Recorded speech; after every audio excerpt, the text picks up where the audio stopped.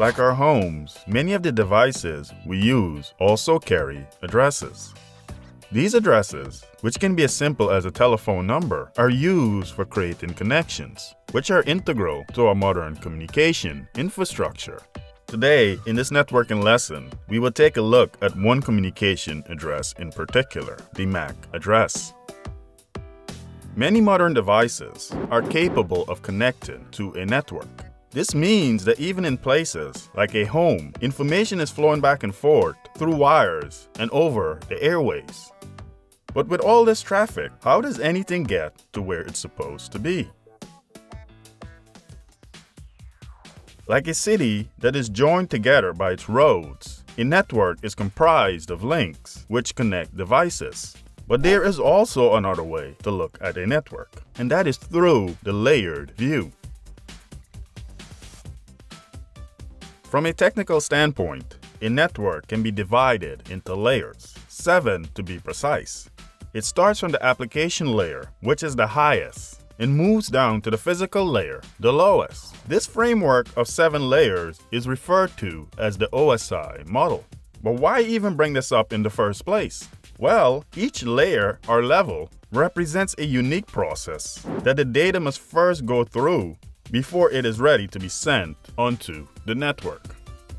A quick side note, I'm also planning to do a lesson on the IP address, and some of these layers will be talked about there. But the layer that we will mostly focus on today is the data link layer, for it is here where the MAC address functions.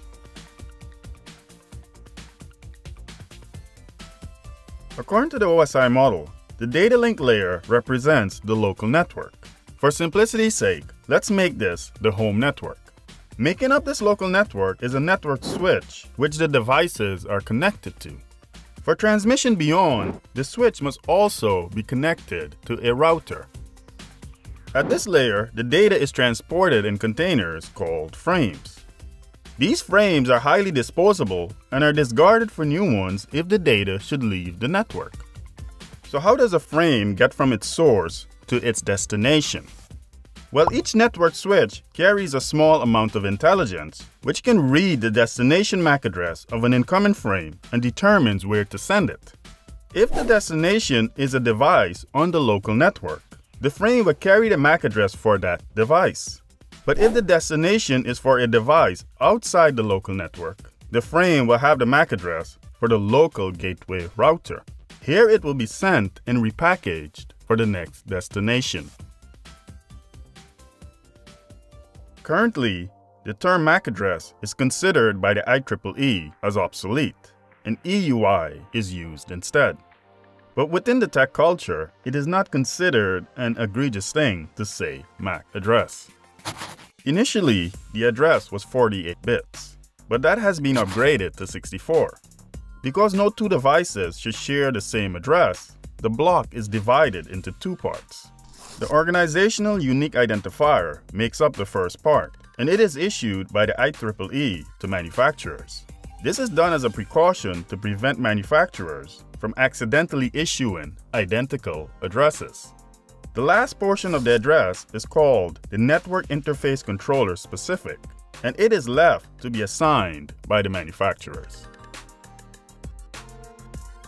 There are also different types of MAC addresses, and each serves a unique purpose when it is used. Let's take a look. The unicast address is the most commonly used on the network. This is how data is transmitted from one device to another. A network switch will take a unicast address from the incoming frame and compares it to a cache of MAC addresses. This is done to determine the port where the destination device is connected to. On the other hand, a multicast address is not meant for a single device, but is transmitted throughout the local network to all devices. If a device is configured for multicast, it will accept the transmission. And this finally brings us to a special kind of address known as the broadcast address. An important part to sending anything is knowing where to send it. And this is a problem that must be solved even for devices on a local network. So say computer A wants to send a message to computer B. Through the use of DNS, computer A determines that the IP address of computer B is 192.168.1.5. But as mentioned earlier, to transmit data over the local network, the data needs to be placed into a frame, and frames require MAC addresses. So how does computer A go about determining the MAC address of computer B? Well, this is done through a process called the Address Resolution Protocol, or ARP. Here, the broadcast MAC address is transmitted to every device within the local network, asking that the device with the IP address of 192.168.1.5 responds back with its MAC address.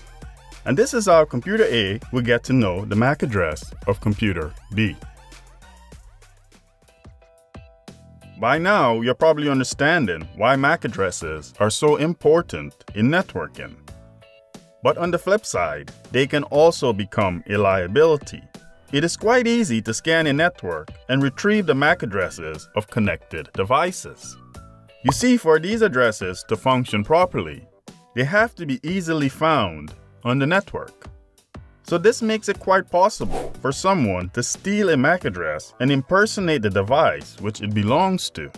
The impersonation can come in the form of a man-in-the-middle attack, where traffic on a network is surreptitiously redirected and viewed.